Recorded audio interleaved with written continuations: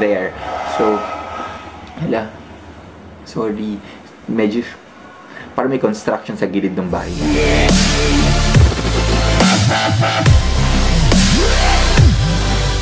Jesse again and welcome back to my channel. So for today's video, we'll talk about one product that I got from Watsons. Actually, this will be a quick video lang. I just want to share with you my recent discovery sa Watsons. But before anything else, again, I'm not using any external microphones. I'm really sorry. So medyo naririnig nyo na naman yung sounds outside of my room. And later, kapag may mga dog barks, yun, wala na naman kasi yung external microphone, tinamad lang akong ikabit siya. But anyways, yun nga, I had this recent discovery from Watsons, very affordable. I've been using this product for 2 weeks already. This is the Doctor Sensitive Pore Purifying and Sebum Control Pink Clay Masks.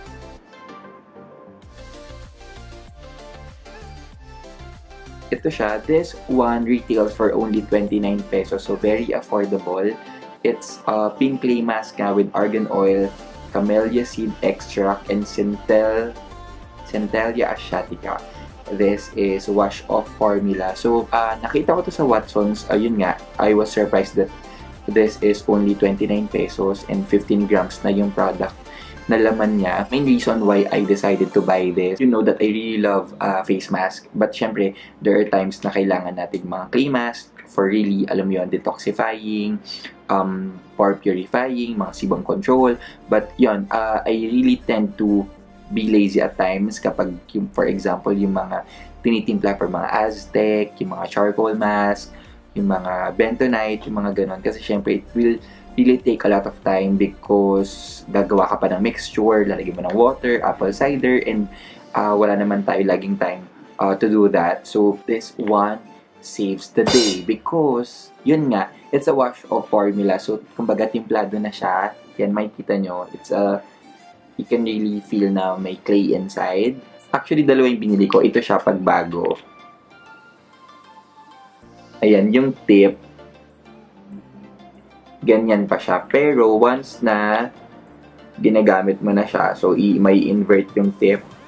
So, let's talk about first the packaging. So, it's very straightforward. Wala naman masyadong special sa packaging since it's 15 grams of products. Has the information naman of the product, manufacture date, expiration date. So, nakalagay din siya dyan. So, yung claims ng product, it's a pore purifying sebum control pink clay mask.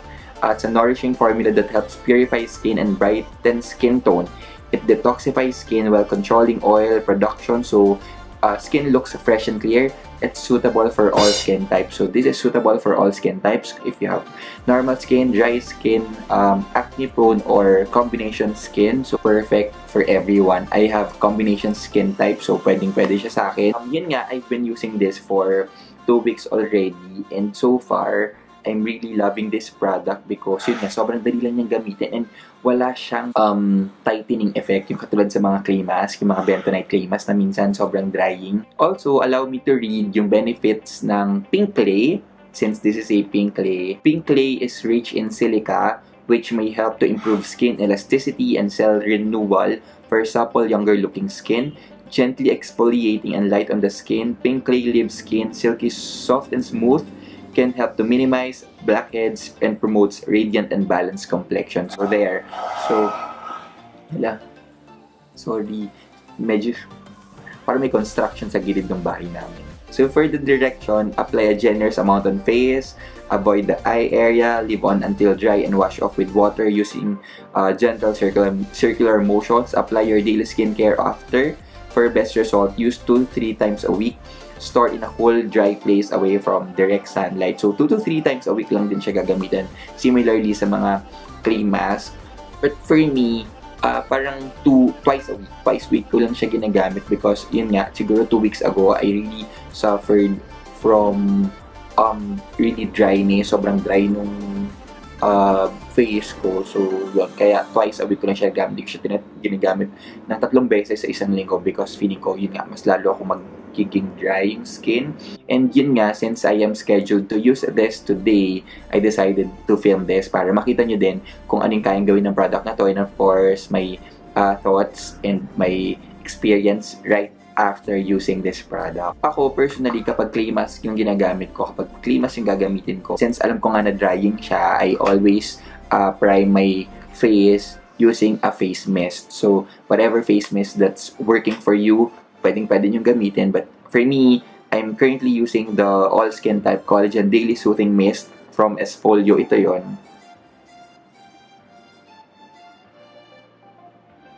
Yan. So, paubos na nga siya. So, yun. Ito yung gagamitin natin today. Sobrang dami niya pang laman. Parang feeling ko kaya nitong tumagal for a month. In 29 pesos, kaya niyang tumagal ng isang buwan. Nag-sanitize na ako. I'll just be using my fingers. Hindi ako gagamit ng brush sa pag-a-apply. So, papakita ko muna sa inyo kung ano yung itsura nung mask. Mabango siya.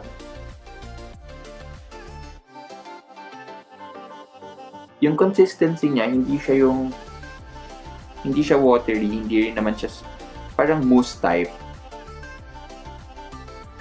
So sabi, avoid daw wala kasi ako mirror yung camera lang din yung ginagamit ko. Avoid daw the eye area.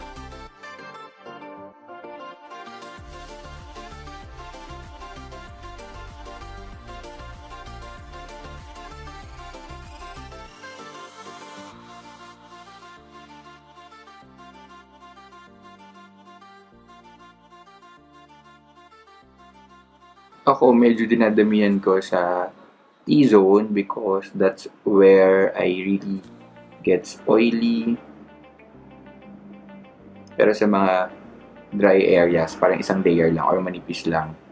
Because yun nga, pag clay mask, medyo may tendency to dry yung skin. Kaya hindi ko na siya. So ito na siya, guys. We'll leave lang this for a few minutes hanggang sa matuyo siya. Pero yun nga, sabi ko naman sa inyo, I've been using this product for 2 weeks already. I think mga 4 times ko na siya nagamit. Hindi talaga siya, you cannot expect this na parang Aztec. Yung parang makikita mo na nagbe-break or yung parang tuyong-tuyo, yung parang may semento effect. Wala siyang ganun. Parang kung ano itsura niya ngayon, matutuyo lang siya, parang pag-matify siya. Pero hindi siya masakit. Hindi siya yung walang nababanat yung mukha, yung parang nababanat yung mukha mo, wala siya. When I check also the ingredients of this product, wala siyang paraben, and majority of the ingredients are natural, like argan oil, camellia seed extract, wheat seed extract. So may shea butter siya, centella asiatica extract yun. So medyo natutuyo na siya, tapos wala talaga siyang hapdi factor. Wala din siyang cooling effect. So guys, ayun, tuyo na siya. So I think pwede ko na itong hugasan and I'll be back. Hi guys, I'm back. So nahugasan ko na yung product. I didn't use any cleanser. So right after the mask, hindi naman siya drying. It's not drying at all, but I'll still be using mist after. So yun pa rin yung collagen mist from Esfolio yung gagamitin ko.